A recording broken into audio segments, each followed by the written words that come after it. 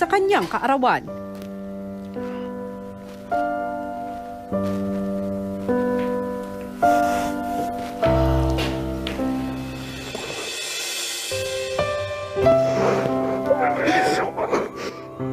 Yan at iba pang kaabang-abang na kwento dito lang sa Pinoy Big Brother Otso. Hello Philippines and hello world! Isang task naman ang ibinigay ni Kuya kay Andre para sa nalalapit na kaarawan ni Lou. Dito ay may makikilala siyang isang taong mahalaga kay Lou na makakatulong para mas maging espesyal ang pagdiriwang ng kanyang kaarawan. Ang mga preparasyon para sa kaarawan ni Lou, narito panoorin nating lahat. Kinaumagahan si Lou na isip ang kanyang pamilya na matagal nang hindi nakakasama. Bango do. Kaya iniisip ng tatay ko. Kagabi, kuya, panaginipan ko po yung tatay ko. Pero naalala ko po yung nakap niya ako, kuya. One of the best things in the world para po yun sa akin, kuya. Yung yakap po ng dad ko, tsaka nanay ko. Pero yun nga po yung nakita ko agagabi, kuya. Siguro dahil hindi ko po siya, sobrang namimiss ko na po siya, hindi ko po siya nakikita. Blessed po ako na nagkaroon po ako ng parents tulad nila, kuya. Yung dad ko po kasi, minsan lang po siya magsalita. Pero, napaka-supportive po niya, kuya. Saan nakatira yung parents mo, Lou? Cavite. Saan sa Cavite? Jemay. Ayaw nga pala sa GMA. Guys. Tapos ikaw lang mag-isa sa Manila. Yeah. Paglipas ng ilang oras para mapawi ang pangungulila ni Lou sa kanyang pamilya, kinausap ito ni Kuya tungkol sa papalapit niyang kaarawan. Espesyal yata ang araw bukas. Sobrang special, kuya. Favorite day ko po yun of the year, kuya. Favorite ko talaga siya. That I feel like a star, kuya. Feeling ko, it's my day. No one can ruin my day. Ganun po, kuya. Ano bang kadalasan na ginagawa mo pag birthday mo? Kuya, usually po, di ba, mga tao po, kuya, gusto nila kasama nila mga friends nila, magpa-party, ganun po, kuya. Ako gusto ko lang dinner with family po, kuya. Ganun lang po ako usually. Dinner with important people in my life.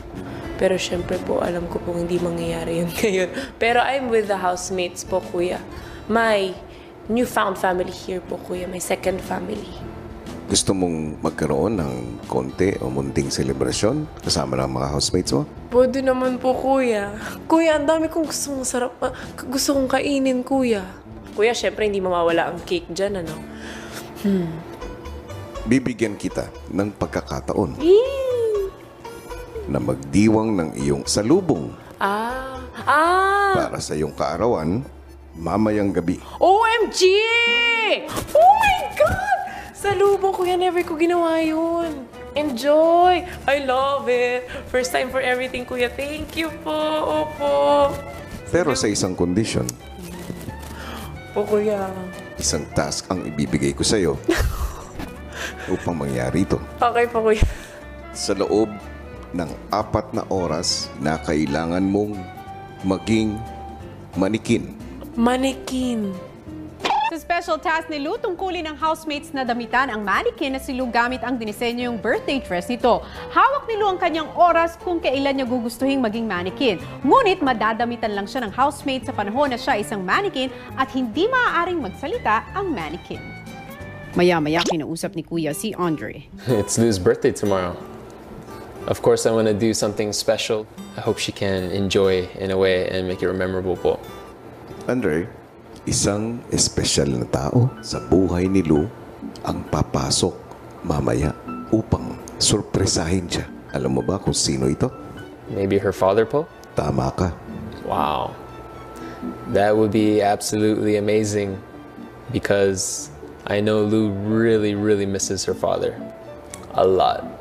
Para makapasok ang tatay ni Lou sa loob ng bahay ko, mayroon akong isang kondisyon. Ikaw mismo ang dapat magsundo sa tatay ni Lou. I would be more than happy to be able to be a part of her being able to meet her father po. Mananatili itong sikreto. Pero papayagan kita na ibahagi ito sa isang housemate mo para rin matulungan ka niya. Okay po. Paglabas ni Andre sa confession room, agad nitong nilapitan si Yam Yam. I need to talk to you, Yeah. but in secret. Yeah. You trust me. Okay.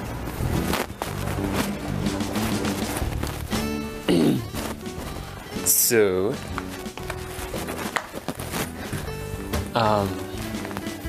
Lucas is Lou's birthday, di ba? Bukas. Yeah. Her father Your father. will come visit Lou. Diba? I will meet her father and talk to him so that they can meet. And I wanted to ask you for some advice on how I should talk or what I should say with her father. Okay. When I was meet my girlfriend's father, I should you obey him. You Like respectful. respect. Give to respect. Mhm. Respect. You humble and you're original. Be yourself. Be yourself. Oh, Andre, tandaan mo ang binilin sa'yo ni Yam Yam. Be original! Be original? Ano daw? For example, I'm father. Okay. How should I meet her father? How do we do this? Ano? You look who? Okay. Look who? I'm. We're not having a moment, I promise. We're like holding hands. Practice is not what you think. It's not what you think. For our group. For our group, no. Bahala kayo dyan. Bahala kayo dyan. I'm just looking for my socks. I can't find them. There they are. Found them. Okay. For example, I'm your father. Habang naghahanda si Andre para salubungin ang tatay ni Lou, si Kuya kinakausap naman si Lou sa confession room. Lou, Kuya. dumating na ang takdang panahon Opo, kuya.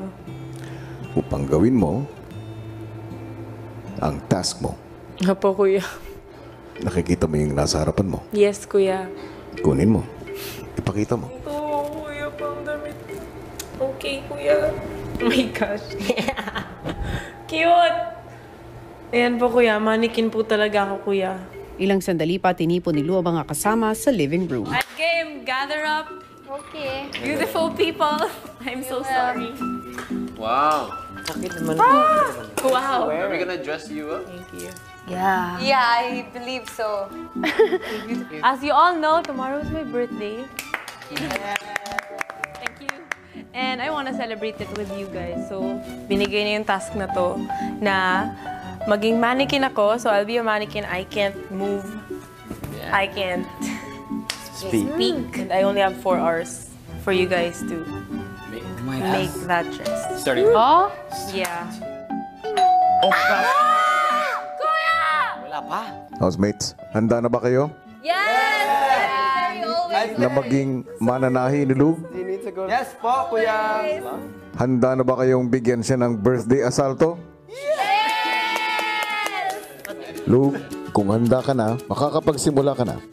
Okay, Good first pose, things girl. first. Give me a good pose. Ooh. First things first. First things first. I'm the realist. Ang housemates agad sinukatan ang mannequin.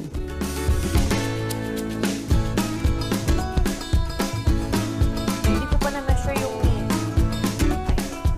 Matapos kunan ng sukat ang mannequin, sinukat na nila ang tela. 37. Once na nag-cut kayo ng kulang, makukulang sa kanya, kukulangin na lahat. Diba? Habang abala ang mga mananahe, si Lou unti-unti nang nararamdaman ang pagkangalay.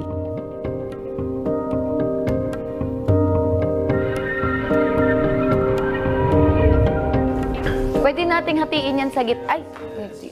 Ano? Uy, perfect! Tama lang yung length niya. Tama lang yun.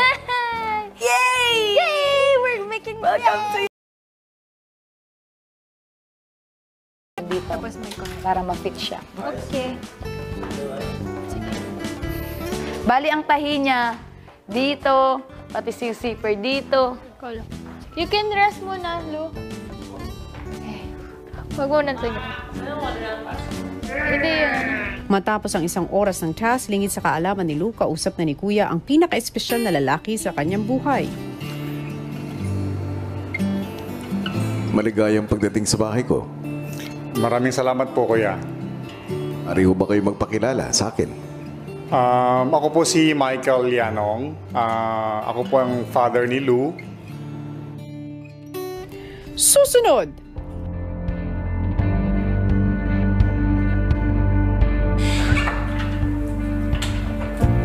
Hi, Andre. Hello. Your daughter is absolutely amazing, sir. There's one night where we did kiss, and I want to apologize for that, Pope.